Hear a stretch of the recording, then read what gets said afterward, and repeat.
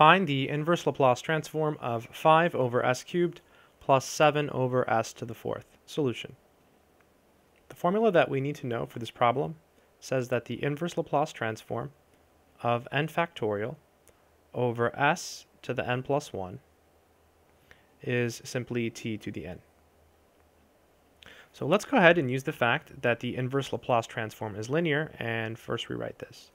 So we can pull out the 5, and we have the inverse Laplace of 1 over s cubed. And then here we can pull out the 7, and we have the inverse Laplace of 1 over s to the fourth.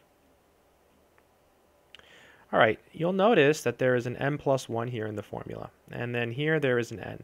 So it's always 1 less, right? It's always 1 less. So this is 5 inverse Laplace.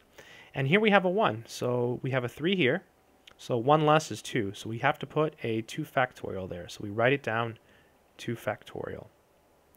But we can't just put it there, we have to fix it. So we have to divide this by 2 factorial. Plus, we have the 7 here, and then we have the inverse Laplace. As before, there is a 4 here. We want 1 less factorial, so 3 factorial. Always 1 less and a factorial every single time. And then we divide by 3 factorial.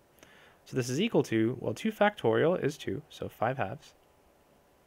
And this whole piece here, well, our n here is 2, right? N is 2. There it is. There's our n. There it is there.